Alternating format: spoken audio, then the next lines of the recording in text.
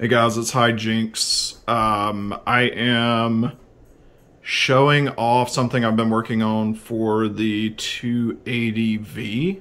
So this is a combination of Opendingux beta plus RetroArch plus bunch of standalone emulators. Some supported for OD beta, some are pre-beta that just happen to work. This is Simplemenu, so shout out to FGL82 for the Simplemenu work, and especially the big Cody theme that you're going to see. It's based off of Epic Noir that Cody built for Emulation Station.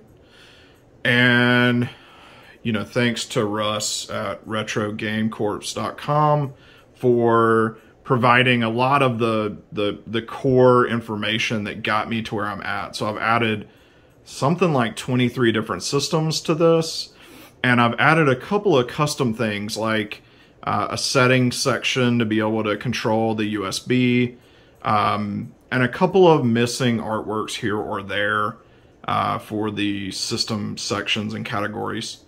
So I'll just roll through this. So at the high level, you've got consoles, arcades, apps and games. This is one that I created here for settings, home computers, handhelds. And as we go inside, so when you click off of that main screen, you dive straight into like the ROMs folder here. But there's actually a category above it, and you just get there by clicking L1, L2, or R1, L1. So like back and forth. But we scroll through, see we've got quite a few systems here. This is a 512 gig card underneath. So I don't know, it's maybe 15,000 ROMs in this thing. One of the coolest is the PlayStation collection here. It's huge. Got all the artworks. Just launch a game here.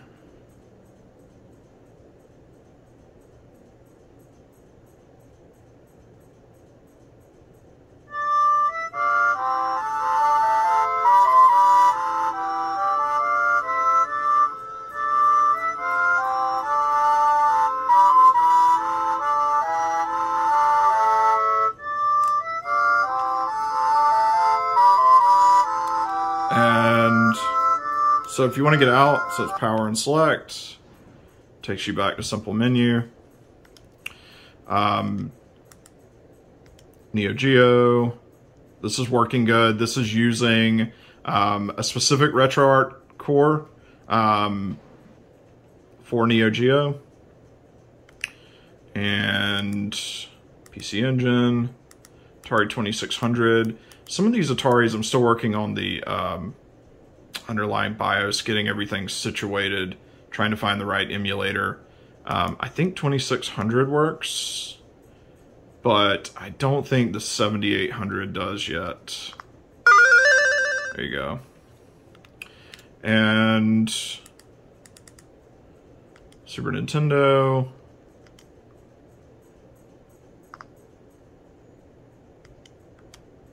I just really like the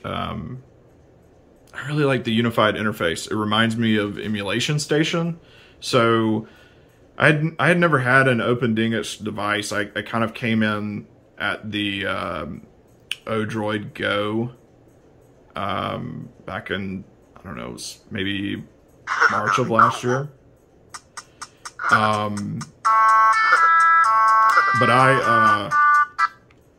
But I've been playing with Emulation Station. That's kind of what I'm used to, and so the standard, more traditional Opendingux interface just wasn't doing it for me. But this I really enjoy. I think looks very polished, allows me to really see all of my games really well.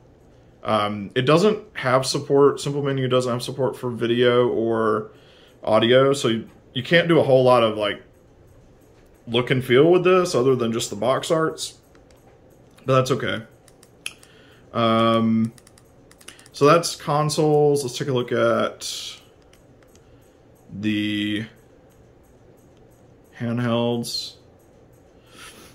So Game Boy Color, Game Boy Advance. Let's see if we can take a look at one of these. I mean, everything's running really well on beta. I'm really impressed with the performance. Everything up through PlayStation runs really well. We've even seen that they've got a N64 emulator out. I haven't played with it yet, but I assume there's probably some things that work for that as well.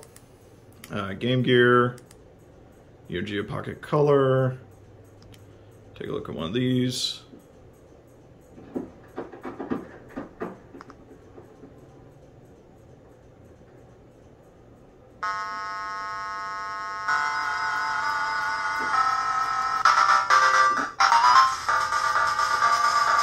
Sounds really good, looks really good. Atari Lynx, WonderSwan, regular Game Boy.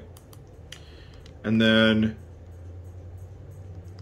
arcades. So these are tricky. I don't think the beta really deals with these as well as it possibly could. Final Burn Alpha is still giving me problems here, but MAME is looking really good. There we go. So MAME. And I've got it set up with multiple emulators. If you go into select screen, you can choose what you want to run. Let's try...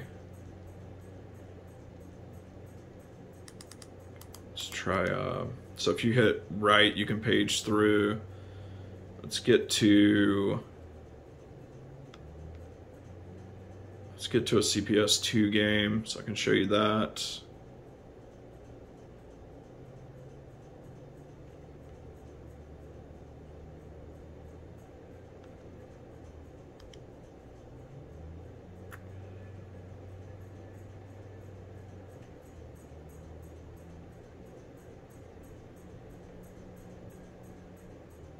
So that didn't work. So I didn't have it set right. So I've got to choose the CPS2 core there, and now it should work.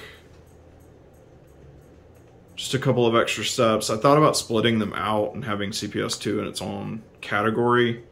But I just don't play arcade enough to really care to separate them out or worry about having to change it. Turn this down a little bit.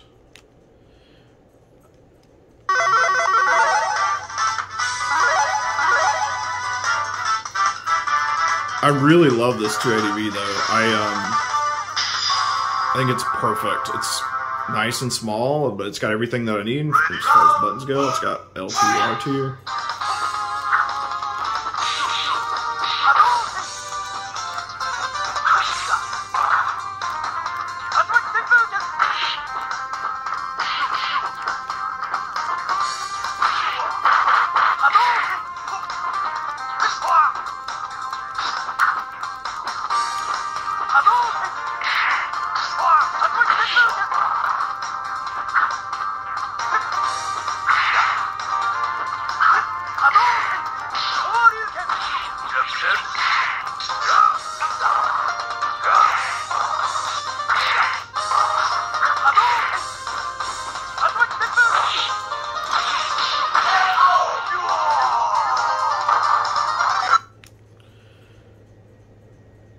And then, you know, we played the MAME 2003. So that's set properly. Let's see if this works.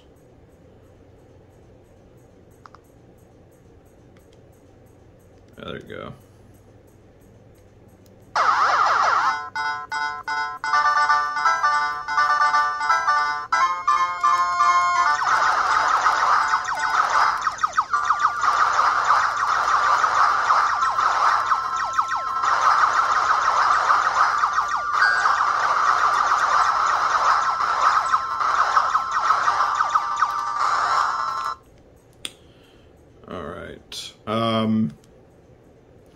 Home consoles. or home computers rather.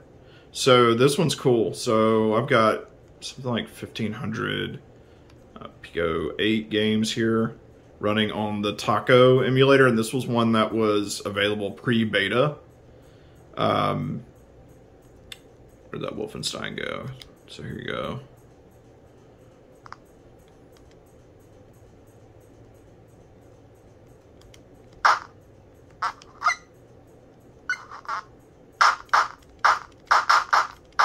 Most of these work. Celeste works. Some folks say the sound isn't good. I mean, it's basic, right? But seems fine to me. So there's it's 1,500 something games here. Celeste.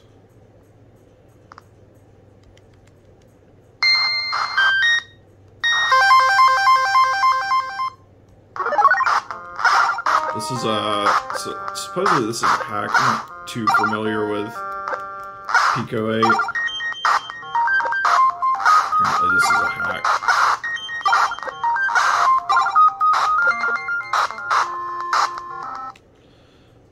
Alright, and ZX Spectrum.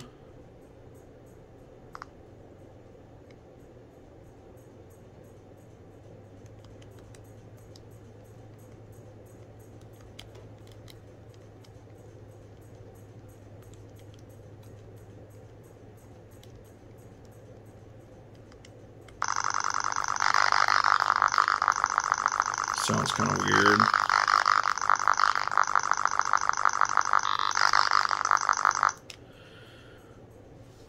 Alright, MSX. So, that's a good one here. Maybe old school Metal Gear.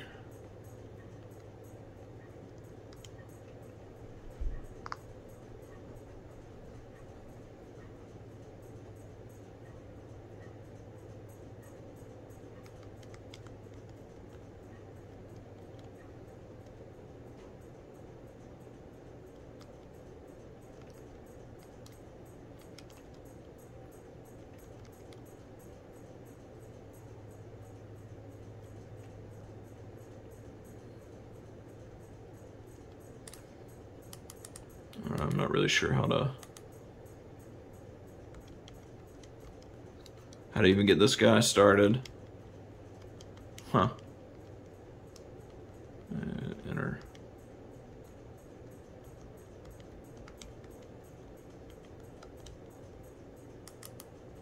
I'll have to play with that later. Oh, here we go. What is this?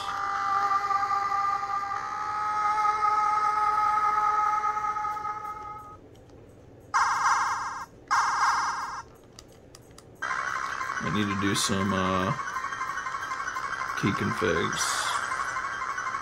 Oh, it's actually working a little bit here.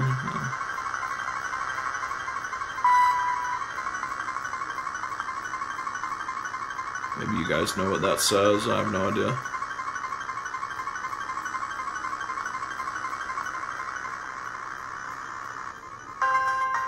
Okay, there we go. Just needed to be a little patient with it. Uh-oh. Get away.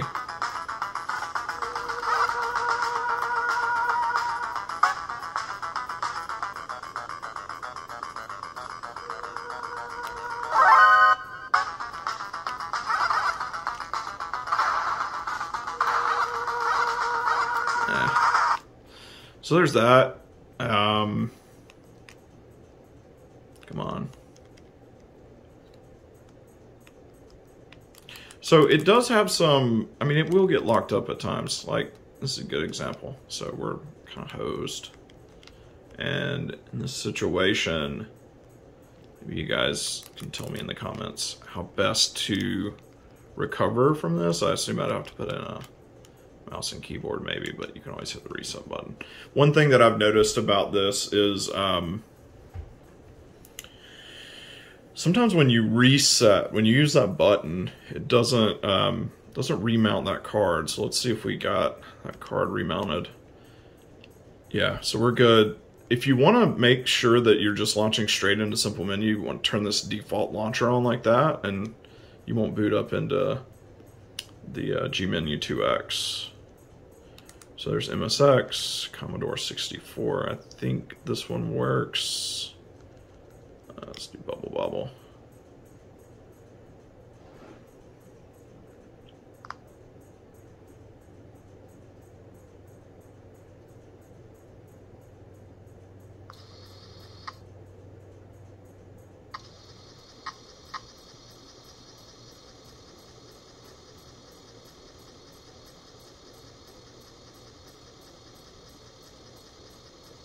It's kind of cool. It sounds like a, if you can hear that, it sounds like a floppy drive reading, or maybe I think it's a floppy drive. Pretty cool little sound.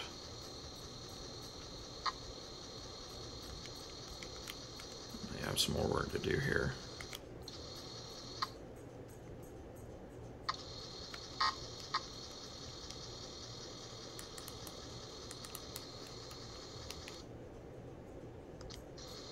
Yeah, if you want to get to the RetroArch menu, you just hit power so you can see that it's actually loading.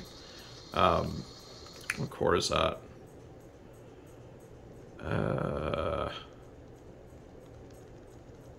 See if this will tell us. Yeah, so it's Vice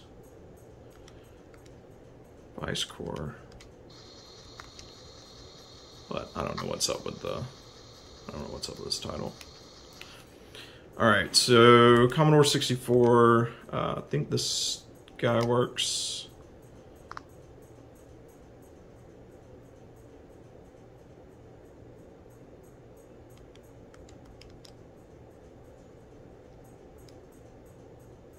I don't know. Atari ST, I haven't gotten Atari ST to work. I need to go and read Russ's guides on how to get some of these going. But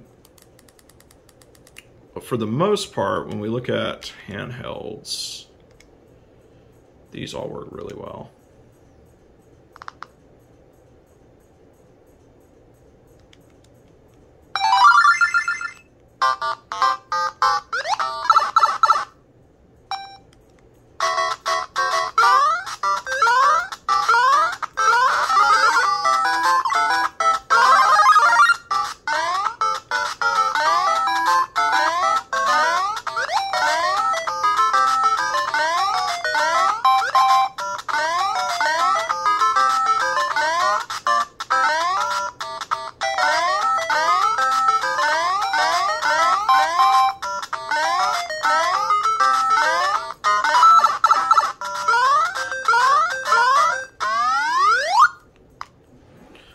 And Game Boy Advance, we looked at that. Links.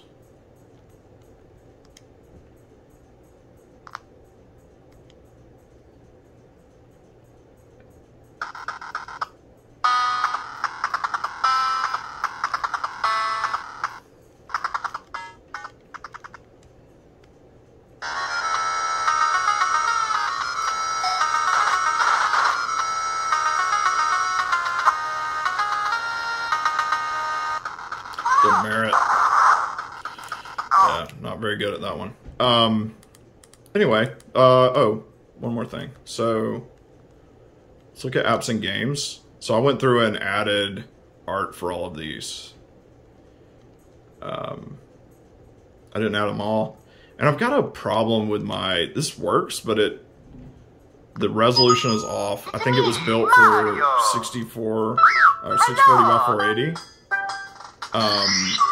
Instead of the lower resolution for the 280v.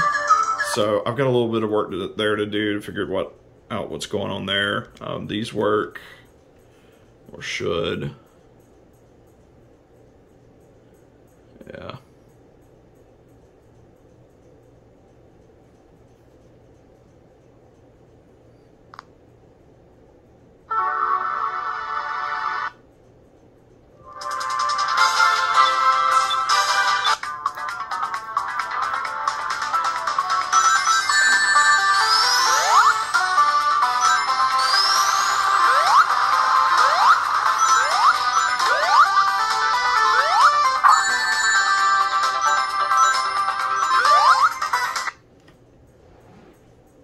think Sauce put that one together, game blah blah. Thank you for that one. And oh, and then the settings. So like if you need to enable mass storage mode, you can do that straight from here without having to go back into the system.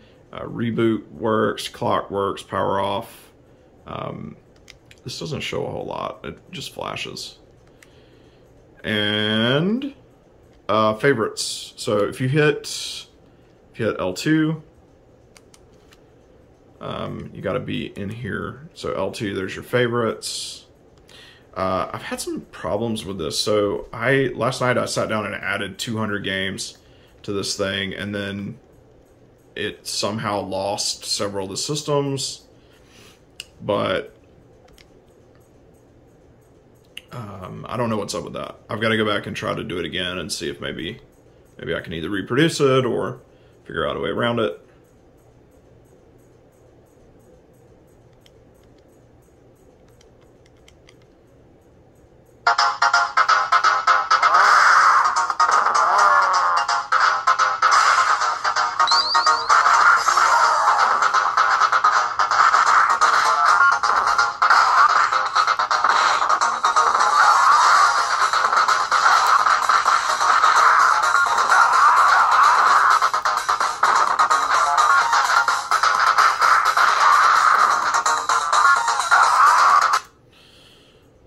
And then I think you just hit, there we go. So yeah, so that's it. You know, none of this is really my original work other than just putting it all together. But my hope is that Russ may revisit this and talk a little bit more about how how you can install the individual cores and call those out of Simplemenu. I think it allows us to do a whole lot more with Open Beta, or with the OD Beta, than we've been able to do previously. And I just really love the theme. I think the Cody theme is perfect for my needs. So hope you guys enjoyed.